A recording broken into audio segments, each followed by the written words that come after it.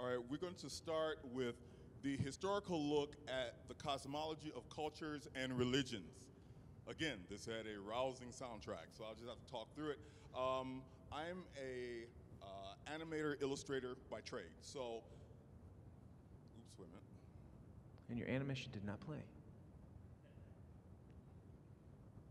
Okay, here we go.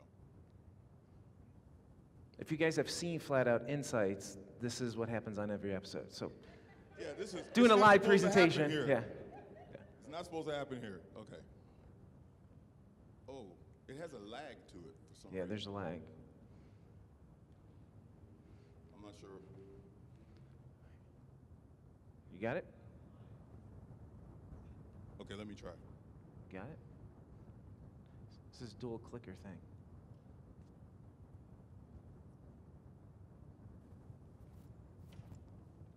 Hey, Liz, we may need you to punch that on there.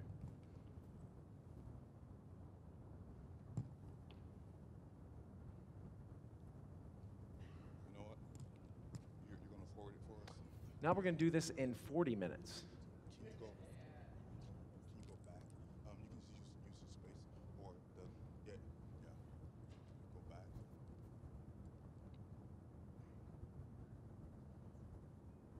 No. We already did that part, so you can just go there and then go forward from there, and you can use the There we cursor go. keys. There's the lights.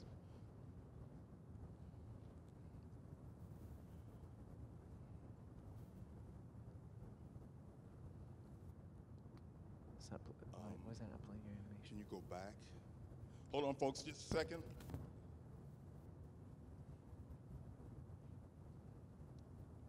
Their system is messing. Their system is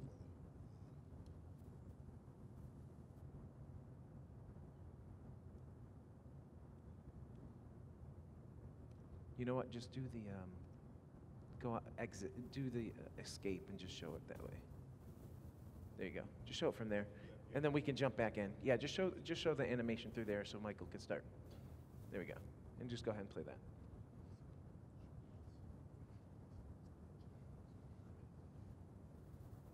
And restart it. Okay, guys. All right, take two. Here we go. All right, historical look at the cosmology of cultures and religions. This animation shows the different look of the cosmological ideas of various cultures. If you'll notice, they look very similar. And we're going to look at the different cultures as we move on. Okay, so you're looking at the Babylonian, the Hebrew, Norse, Taiwan, and not only that, their cosmology governed the map, all right? Each one had their own version of the map, but if you look at that, the map all looks similar. Very interesting. These weren't a unified people, okay? So let's move on to the next slide. Okay, one of the best ways to explore an ancient culture is to observe their artistic expression. Any good archaeologist knows this because they didn't have print or magazines or anything like that, so they recorded who they are and what they believe through their art. Next. All right, so we have here the Babylonian cosmology, and I'm coming to a point here. So pay close attention to how they illustrated their world. Next. Then we have the Celtic Irish cosmology. Look at this, it's fascinating. Next. Hindu. Norse, with Thor and all this stuff, and they actually call their dome the Bifrost. Next. And then you have the Hebrew cosmology. Now, separated by culture, vast distances in time, all right, separated by all of these walls, yet they all had the identical cosmology. Now, what I love about this is modern science says, oh, they were just ignorant people, all right? They didn't know anything, okay? Yet they all had the same cosmology. And some people would say, well, they travel across the world and proselytize. Have you ever heard of a Viking proselytizing? Okay, when they landed on your shores, they weren't saying, please believe in Thor. No, all right, they're gonna get you. So So look at all the distances and the cultural distances, all right? But they had all the same cosmology. Next. So see if you can go back to the regular PowerPoint for that. That's slide 11. So see if we can get there. Because that will not work the way we just did that. Oh, you figured it out. Nice.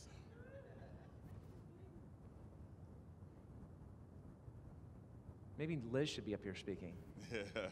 Yeah.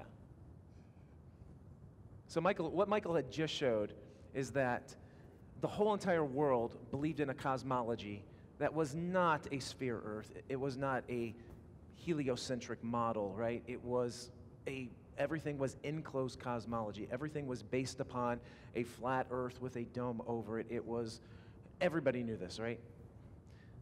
So when did things start to change? And that's where it begins to get very interesting. You start to see the 6th century BC. You start to see this is when Pythagoras jumps onto the scene and he starts supporting the idea of a sphere Earth. Like I said, we're going to be going through much, much more detail in this. 5th century, every century, a new layer, a new avenue started to build upon the idea, and it started with the early Greeks and the Romans. You start to see this, and it was all based upon a very simple premise that we're going to show you why the deception is so heavy. Aristotle, 4th century, very famous, obviously, right? This is when he was believing that the earth was not even of great size. So this is the foundations of the early forms of the heliocentric model.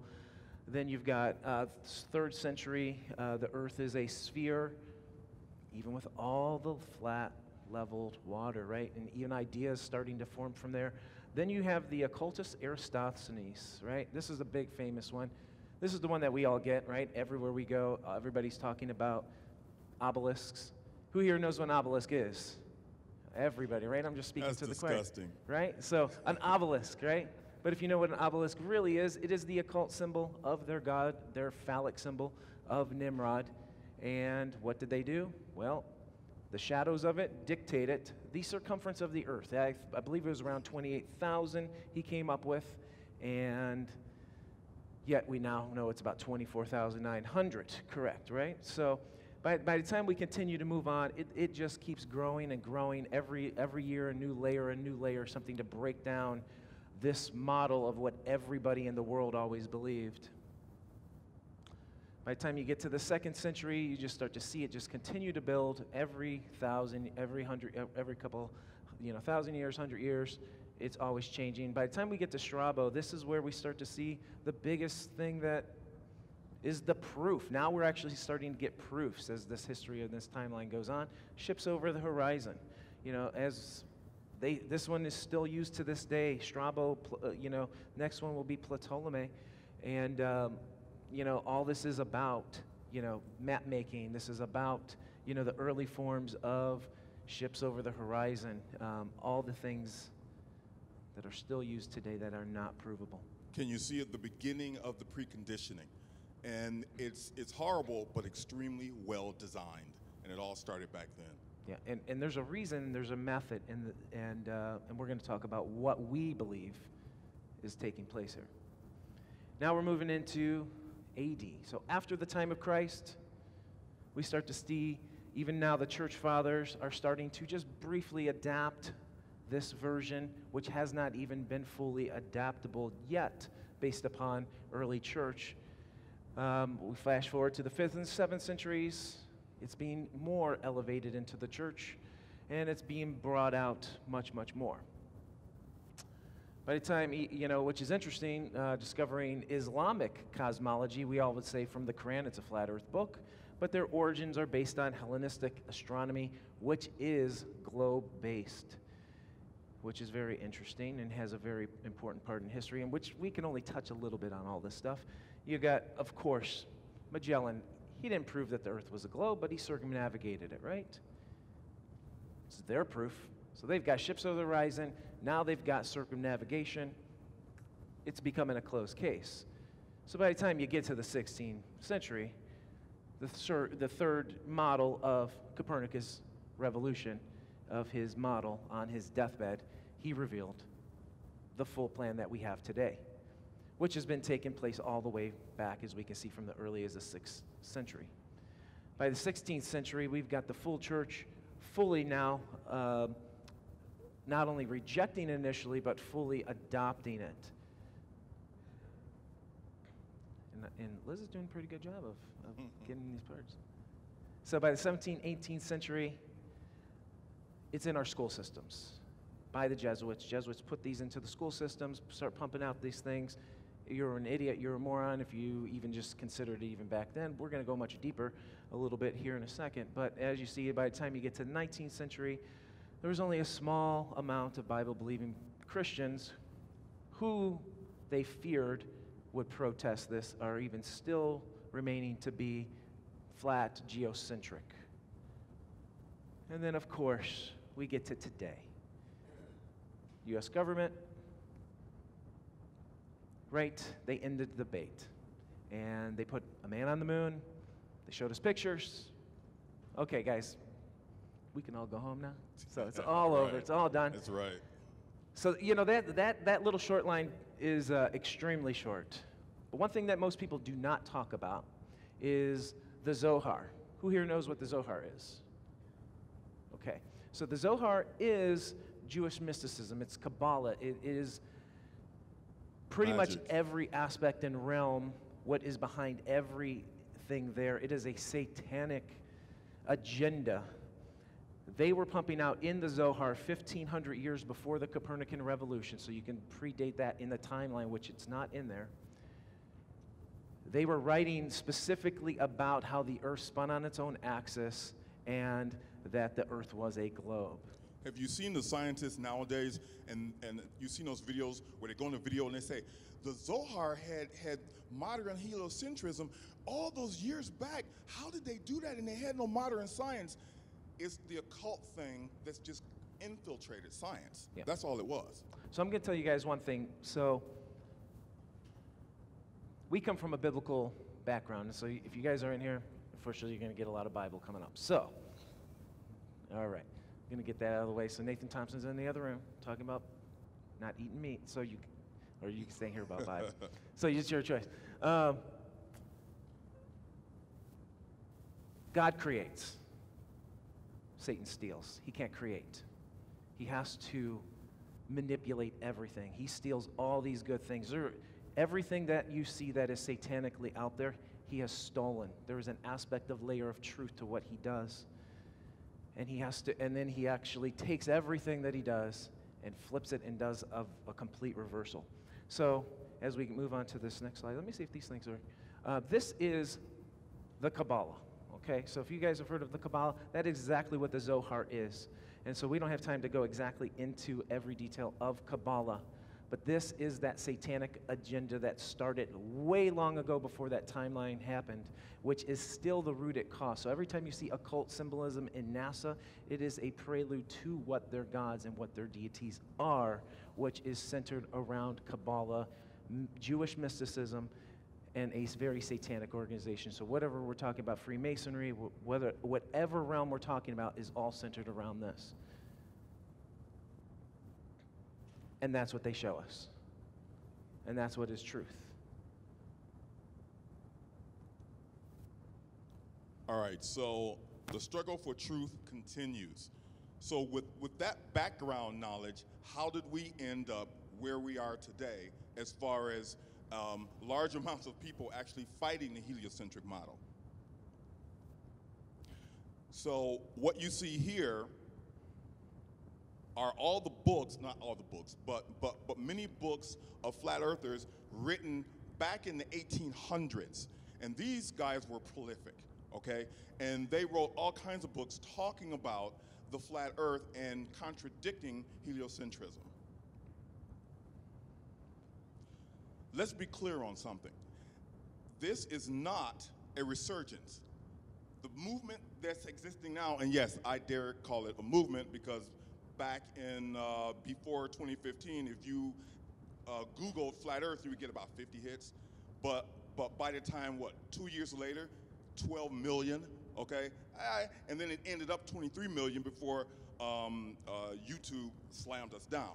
So This is not a resurgence. This is a continuance. We're simply continuing what these guys did, what they tried to do in the 1800s. All right, so what I did was I went to the Library of Congress and I did a very short, go ahead, I did a very short search, a simple search from and my results yielded from 1848 to 1996. These are some of the titles. William Carpenter, 100 Proofs That the Earth is Not a Globe, 1885. Walter Davenport, They Call Me Flathead. Yes, they were doing that in 1927. All right, and this guy was a newspaper. He had a newspaper stand.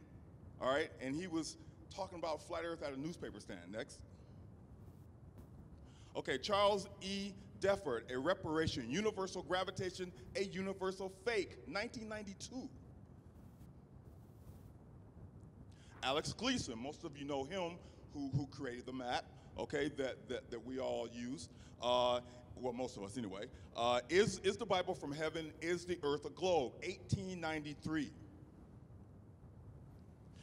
Henry A. Gowdy, Earth Not a Globe, scientifically, geometrically, philosophically demonstrated. Over 75 arguments and 30 diagrams, 1930. This book is huge, okay?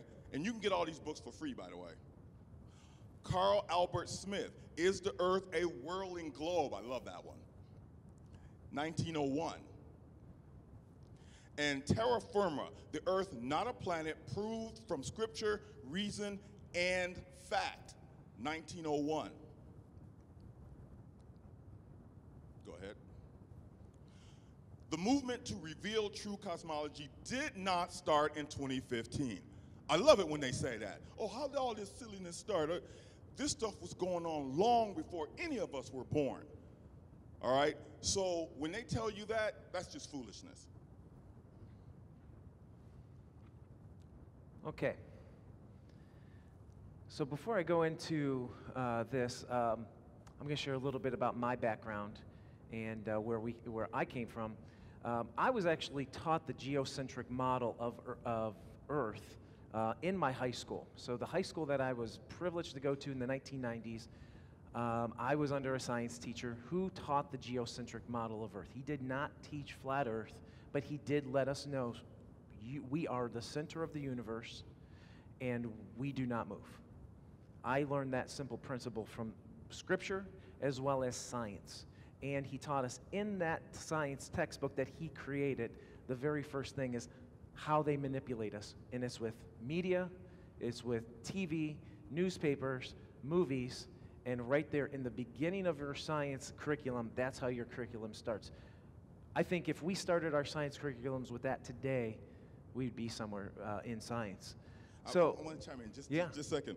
When I first learned the Earth was flat, I told my wife, I said, the Earth doesn't move. And she said, well, yeah, no, of course not. I said, what are you talking about? Oh, I was taught that in high school. What?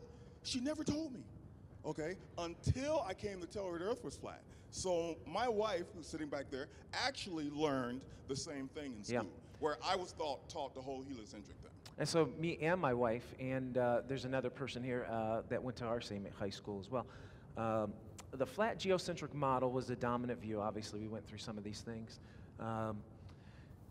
And what this actually caused and did was caused Bible believers to read the Bible instead of literally, had to become figuratively. As we adopted this heliocentric model, we changed how we actually read Scripture as Bible believers for many years. The majority of Protestants still held on to this geocentric view, even when the flat earth model was becoming obsolete. And I'm going to show you that, and that is so important to where we're at today. Most people, you know, we just look at geocentric and say they just believe half of the truth, right? But they are very important to where we're at today, and I'm going to talk a little bit about that.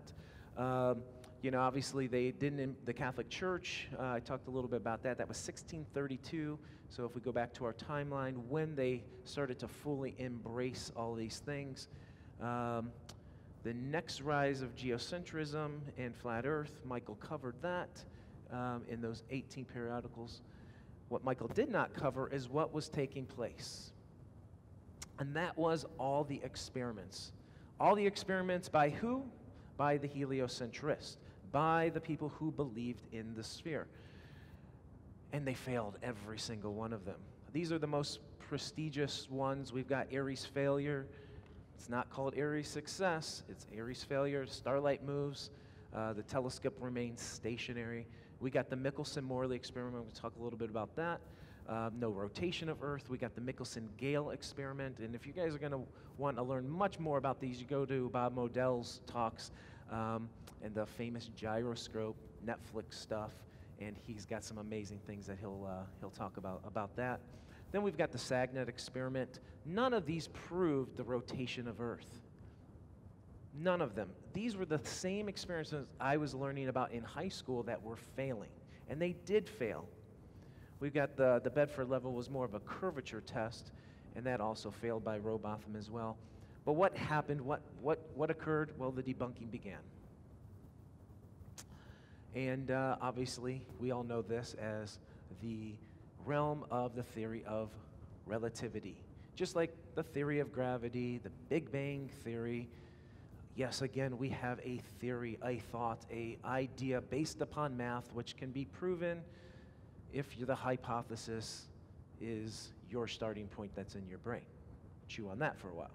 This theory was determined that the laws of physics are the same for all non-accelerating observers, and he showed that the speed of light within a vacuum is the same no matter the speed at which an observer travels.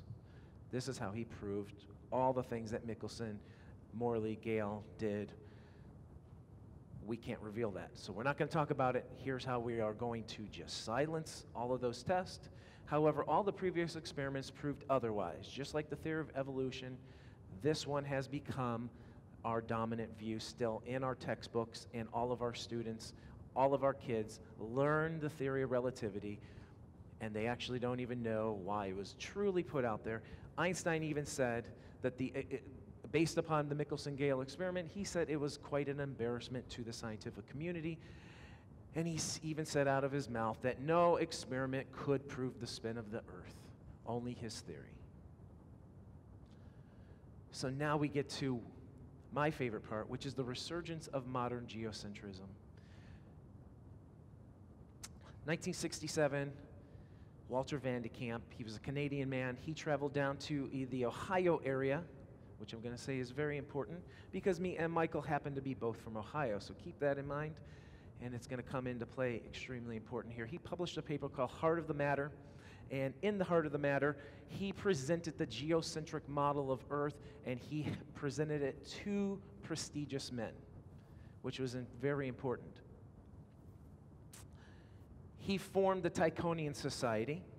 That Tychonian Society put out a bulletin. That bulletin is known as the Bulletin of the Tychonian Society. It was a publication just like the Earth is Not a Globe that was presented in the 1800s. This one was going around teaching the truths of geocentricity all throughout the world, and they were pumping that out.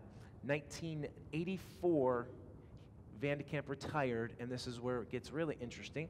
Gerardus Biot, he was a professor of Case Western Reserve, later Baldwin Wallace University. Those are two prestigious schools in Ohio. He was the head of astronomy, and while the head of astronomy was pumping out the world's most sophisticated defense of geocentric all throughout 1984 till about 2014 when he finally truly just ended up retiring.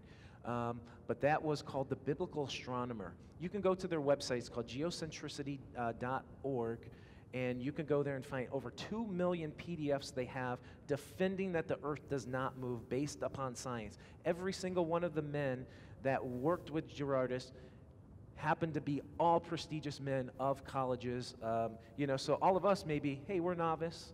We study these things, we repeat these things. These are the guys that ran heads of astronomy programs, and they were saying half of what we're saying, and they were very good at it.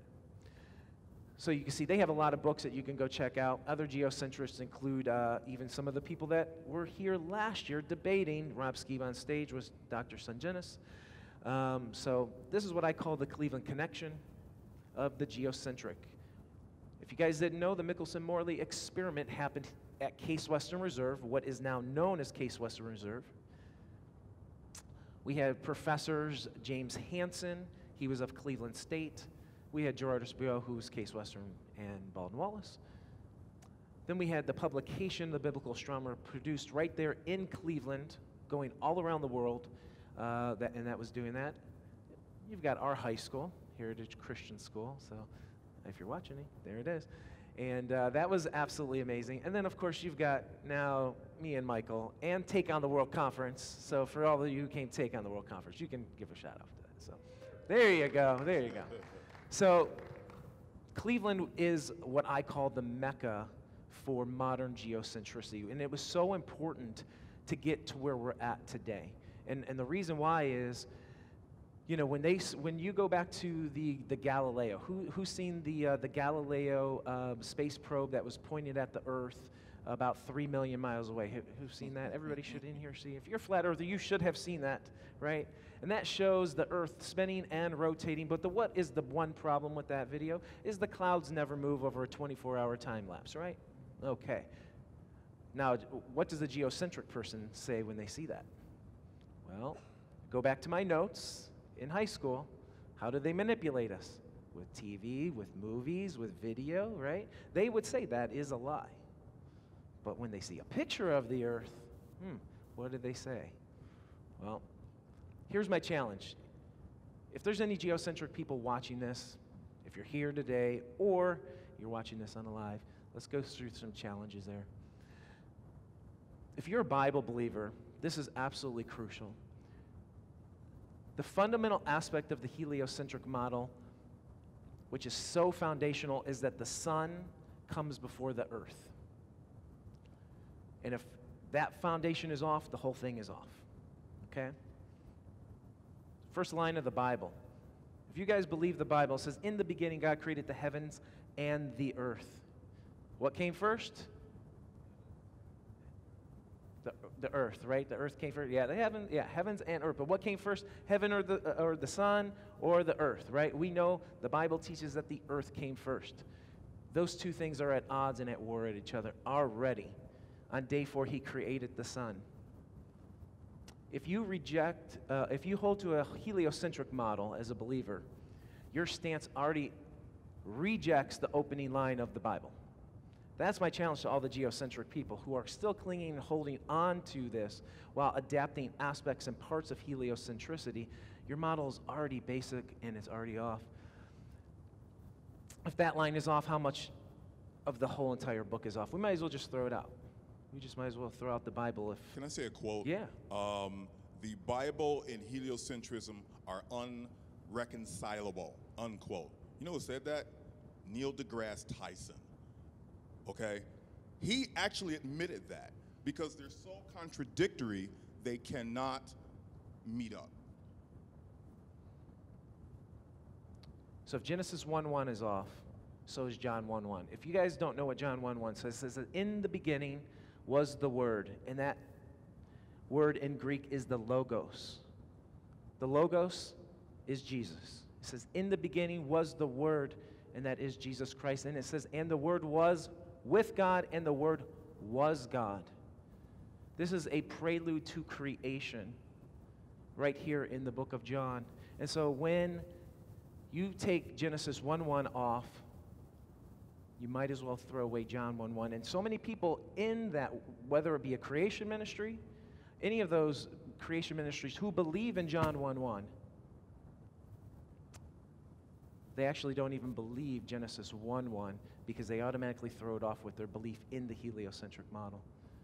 If your model puts the sun first, then by default it rejects the sun that brings salvation. And that is absolutely true. If you believe that the earth is young and came before the sun, while the holding on to the rest of heliocentric model, you neither have a biblical model nor a scientific model. You have your own version that can't be supported by either one. You have your own little mesh up in your head, which, I'm sorry to say it, Answers in Genesis, creation, every creation ministries, this is your stance. You have your own version. And that can't be supported by either one. Okay, so with that in mind, what brings us here today? What brings us here and here, okay? With all these guys talking about the flat earth. Simple. Go next, yeah, okay.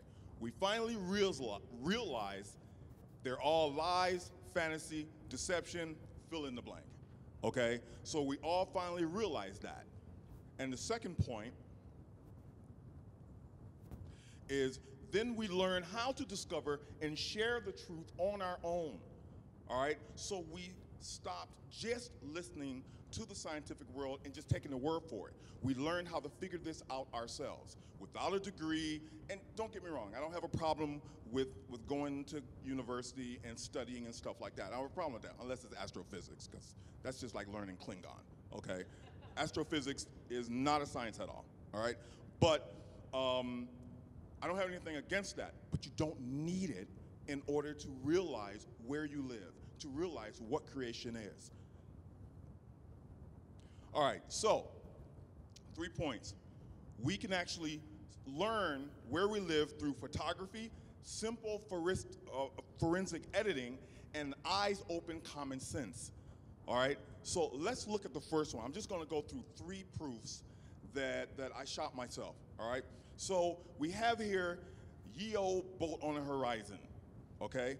So this is a real common proof here. You can play that. So I started out at 2,000 millimeter with the official flat earth camera, all right? And Nikon actually knows that. That's why they came out with an upgrade, all right? So the official P900, I started out with 2,000 millimeter. I stopped at 50. I'm trying not to make this a photography lesson, but when you do this test, don't stop at 24 millimeter because that's not what your eye sees, okay? Stop at 50 so you won't get your dissenter saying, oh, you didn't do that experiment right, all right? So you can start at 2,000 or with the P1000, you can start at 3,000, but you stop at 50 because that's equivalent to the proportions that your eye sees, all right? Yet you see nothing, okay? The boat is not, you can't see it, but I can zoom in on it. What does that mean? No curve. Then that leaves you on a logical domino effect of conclusions. So, but we have to be willing to embrace those conclusions. Next.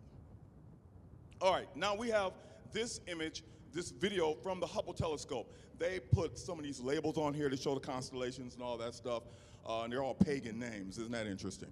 So then the Hubble telescope zoomed in, I got this straight from the NASA website, zoomed in on these constellations trillions and trillions of miles away. First of all, I didn't know the Hubble telescope was a zoom lens, all right?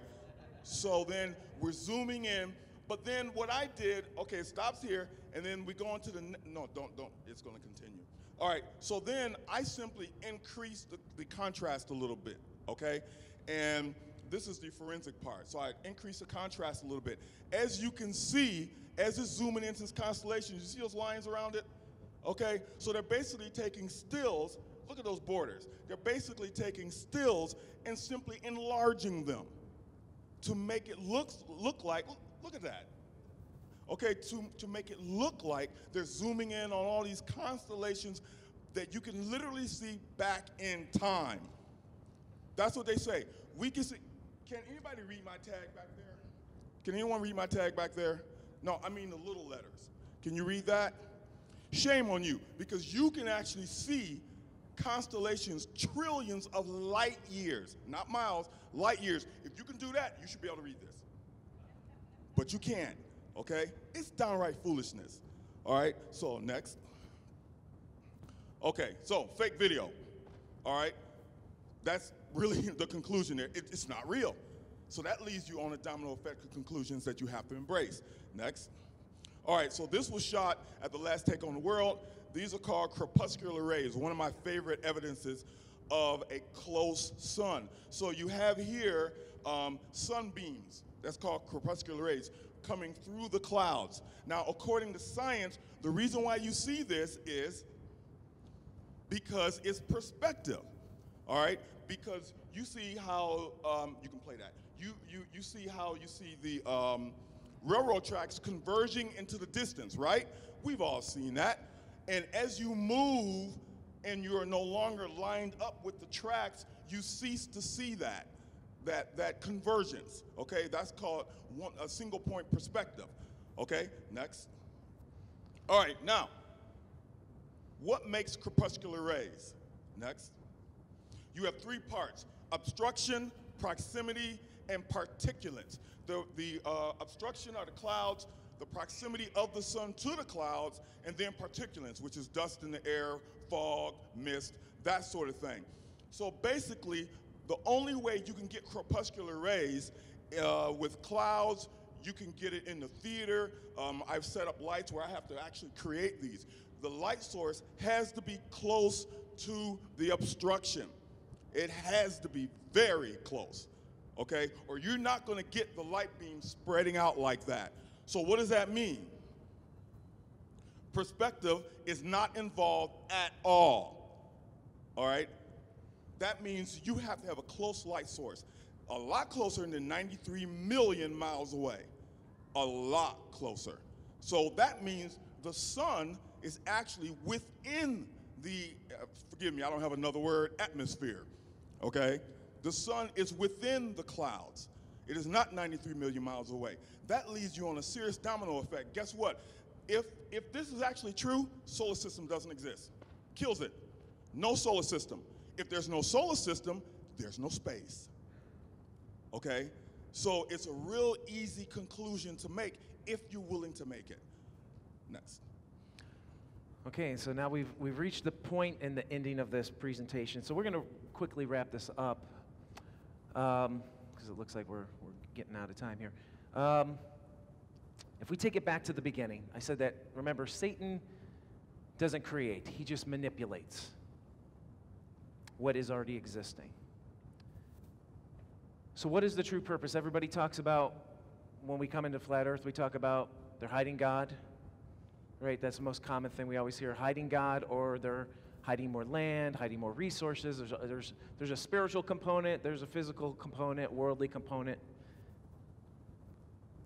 Let's talk a little bit about that.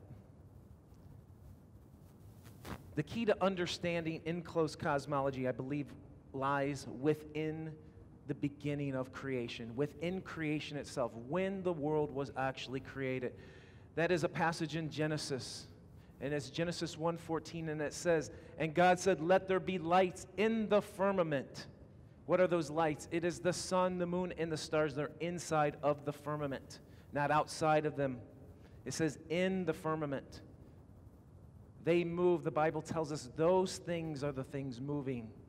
Those are the things that are detecting. The Michelson-Gale experiment actually didn't prove that the earth moved. It actually proved the celestial bodies moved. Bob Nodell actually proved that the celestial bodies move. He didn't prove that this gyroscope fail experiment proved that the earth spun. And right, so, I mean, come on, ridiculous. It says they were there to create, or to divide the day from night and let them be for signs and for seasons and for days and for years. Guys, that word for the word for season here doesn't necessarily mean summer, winter, spring, and fall. That word for seasons reads moed, the moedim, and it says it is for the appointed times, the appointed feast, meeting times that the creator of this cosmos has for you. What are they? One of them is Passover, where Jesus shed his blood for you. Unleavened bread, where Jesus was buried for 3 days and for 3 nights. The Feast of Weeks, which includes first fruits and Shavuot, where Jesus is resurrected, he ascends and sends his Holy Spirit. Why is this important? Hold on. Yeah, I should do the clicker. Let's see if that works. No, it doesn't work. Okay. 'Cause that would be better. Why is this so important? Because guess what science tells us? Science says that we are in this heliocentric model where we have new constellations coming in all the time, which we've never seen them. Yet we are getting closer to suns. New things are going to appear. All these things are going to be happening. All these things are being developed, changing our cosmology, changing his cosmology from the beginning, which has a purpose and a plan. Throughout history, Passover, unleavened bread, Feast of Weeks have been proven by the sun, moon, and the stars and the rotations on point every time, every year, all the time, always. Perfect. Now there's calendar debates, but hey, they always fall perfectly in time all the time throughout that model. They're not just hiding God. There's something else that they're hiding. It's much more. Because the fall feast reveals something much different. They are the day of trumpets, the final return of Jesus. The day of atonement where Jesus eliminates sin, binds Satan for 1,000 years. You have Sukkot where Jesus dwells with man for 1,000 years. And you have the 8th day where a new heavens and a new earth begin, the final resting point. This is the purpose of the Moedim that were created in creation based upon the sun, moon, and the stars and their movement. Everything that can be proved that we see in our life has been shown. This is it. They are the redemption of your soul. So every time you look up those and you actually believe in the Bible, you can look up those and actually rejoice in your salvations because they've been created for that. And what is known as our blessed hope, which is his return. They're not just hiding God. They're hiding that there is a God coming back for you. You know, I challenge you, this is our challenge today, is if you do not know him, the point of this conference this year on top, it was finding the Creator in creation. Now, I know a lot of people have different thoughts, different opinions. We happen to believe that the one that lines up perfectly to these Moedim based upon the sun, moon, and the stars happens to be him, and his name is Jesus Christ, Yeshua HaMashiach. And if you do not know him, today is your day of salvation. Come meet with one of us, Nathan Reynolds, any of those of us that, are out there and you want to pull aside. Just come see one of us. And we will be doing a full 2 to 3 hour presentation where we'll go much deeper into so many other things on that presentation. So I don't know if you have anything that you want to share. One thing I would like to say, we're not talking religion here. We're not talking about go to church and clap and say, hey, pastor. Okay, we're not talking about that. We're talking about an actual relationship with the individual that created all of this. A personal, one-on-one relationship where you talk to him, and yes, he does talk to you. That's what we're discussing here. Forget religion. We're talking about a relationship with the Creator himself, where he involves himself in his life, and he wants to use and share that power that he has with you. That's what we're talking about here. Thank you so much. Thank you.